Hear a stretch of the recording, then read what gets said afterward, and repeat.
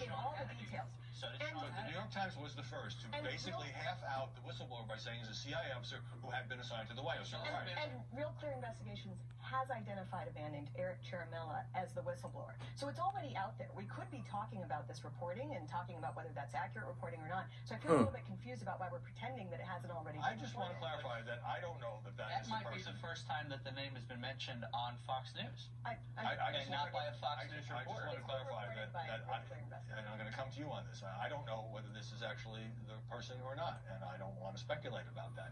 But there have been a few conservative outlets and commentators who have floated that name or maybe other names. Is this an effort to have it sort of ooze into the mainstream media? Well, I think there has been a lot of speculation. When you look at social media, you have YouTube and Facebook who've decided to try to block all mentions of this individual's name. Twitter, it's been free reign. So I've heard that name before, which Molly has said a lot of people have. So the question is whether or not this person should come forward. Should the media out him? Wow. Should we hear about it from Rand Paul? Facebook and YouTube